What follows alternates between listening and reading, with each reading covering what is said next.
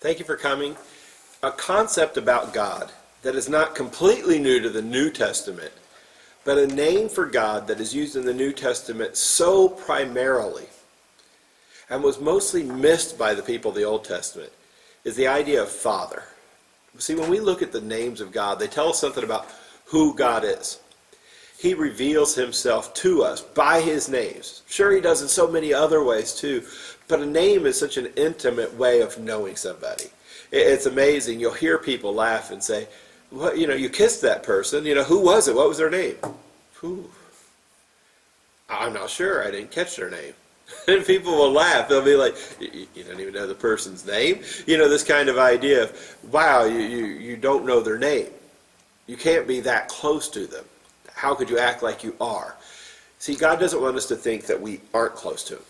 He wants us to know his name, his character, who he is. In fact, we are called often by the name of God ourselves. In the New Testament, we look at this idea of Father. And Jesus keeps teaching us that we should look at God as our Father, which gives us a whole different revelation of who Jesus is trying to tell us that God is. It's very personal. It's very close. Not only tells us something about God, if God is our Father, it tells us something about us. See, we know that he's our Father, that we're his children, that we were created in his image and in his likeness, but we so often miss the personal closeness of that. And in Christ, not only are we physically made in his image and likeness, but also spiritually, he becomes our Father. So today we're going to be looking at a few scriptures, seeing what it teaches us about God being our Father and the closeness of that relationship and what we can learn from that. Heavenly Father, may we learn from your word what it means to be your children and to have you as our Father. In the name of your only begotten Son, Jesus, we pray. Amen. There are some very famous passages about God being Father. One of them is Matthew chapter 6 and verse 9. When Jesus is teaching them how to pray, he goes, "Pray then like this, Our Father in heaven, hallowed be thy name." It tells them when they're praying to remember they're talking to their Father. And he goes on in the same passage, in the same sermon. When we skip down to chapter 7 and verse 11, it says, "If you, then, who are evil, know how to give good gifts to your children, how much more will your Father who is in heaven give good things to those who ask him?" That God, because he's our Father, gives us good things. He doesn't give us bad things. It says, if your kids ask for a fish, will you just give them a rock and say, "Here, eat this"? No, you'll take care of them. You'll bless them. If they ask for bread, are you just going to give them a serpent and say, "Well, isn't this as good"? No. You know how to take care of your kids. Well, your Father knows how to take care of his children too. And then one of the big passages that talks about God being our Father is in Hebrews. It's chapter 12, verses 5 through 11. "And have you forgotten the exhortation that addresses you as sons? My son, do not regard lightly the discipline of the Lord, nor be weary when reproved by him. For the Lord disciplines the one he loves, and chastises every son whom he receives. It is for discipline that you have to endure. God is treating you as sons. For what son is there whom his father does not discipline? If you are left without discipline, in which all have participated, then you are illegitimate children and not sons.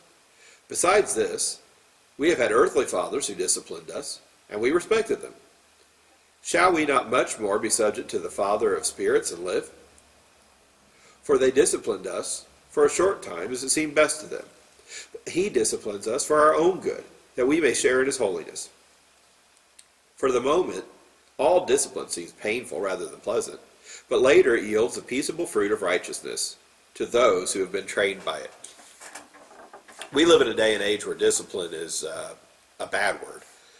I've watched sports where they throw the guy out at first, and all the little kids are taught, "Oh no, we're not trying to get each other out. It's good that you did that. But he's just going to stay on the base." because we don't want to hurt his feelings. Kids that run wild and rampant, screaming and yelling even at their parents, they say, 1, 2, don't let me get to 3. Why? What will you do? You're not going to do anything. Discipline is gone. Teachers in the classroom can't do anything anymore because, well, their parents don't, so why should the teacher get the right to? But see, God's not this way. He says, I am a loving father, and I will train you by discipline. And even back when most dads were that way, the Christians were saying, why would God put me through this? And what the writer of Hebrews is saying is, well, because it yields a peaceable fruit of righteousness once you've been trained by it. Because he's your father. It says, your dads down here did the best they could. But God always does it for your good. He knows exactly what's good for you. And he will discipline you only for your good. It's not for him. Why? Because he's a father who loves you. God will give you what you need. And sometimes that's that piece of bread. Sometimes that's that fish. Sometimes as our shepherd, as our father, he will provide everything that we need. But sometimes as our shepherd or as our father, he will also have to discipline us and correct us. He'll have to take that rod and wonk us over the head or across the backside and say, enough of that, you know that. Why? So that once we are trained by discipline, we are a person that we didn't think we could become, but that God knew and saw in us all along.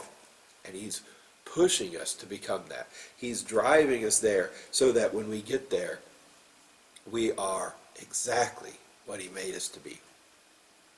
God loves you so much that he was willing to die for you. God loves you so much that he's not willing to let you stay steeped in the problems and issues and hurt that you have unless you're just hell-bent to ignore him and to say, I'm not going to listen, and I will not be trained by discipline, and I will only rebel and run away from you, God. We've all met many people who have decided that with God, just as we've met many people who have decided that with their own parents, who've just decided, I will not be guided, I will not be disciplined, I will not learn from their love and from their correction, I will leave. Just as we've seen that down here and the disastrous results that normally occur from that, anyone that does this with their loving Heavenly Father will be left adrift. But each of us that know God and have accepted him as our Father spiritually, know that he is training us. Jesus put it this way in John 15, that when we remain in Jesus, the vine, the Father, God, who is the gardener, will prune us so that we can bear even more fruit. This pruning sometimes hurts. This pruning sometimes is hard. But God is doing it for his glory and for our good so that we can accomplish even more in this life and in the life to come. So when you think of God as your father, know that even if you had a bad father down here, and when you think father, you think abuser. When you think father, you think abandoned. When you think father, you think somebody that is terrible. This is not that kind of father. If that's the father you knew, this is the father you were looking for. If that's the father that you grew up with, this is the father who won't do that to you. If you had a father who only cared about himself, this is a father who was willing to lay down his life for his children. And he becomes a father to the fatherless. And when your heart is broken, and when you're hurting, and when you think, I just can't make it anymore, know that this God is your father. He owns the cattle on 1,000 hills. He even owns the hills. He'll provide for you. He'll watch out for you. He'll protect you. He'll love you. And you will have a relationship that will never end and will never abuse you, but only love you. Thanks for joining us today. I hope you have a wonderful rest of your day. Our closing song reminds us that God is our Father. It's the Lord's Prayer. See you tomorrow.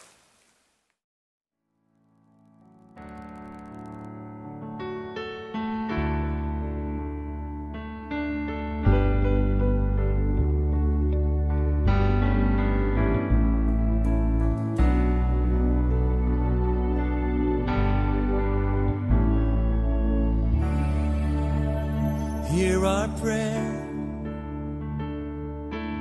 We are your children, and we've gathered here today. Yes, we've gathered here to pray.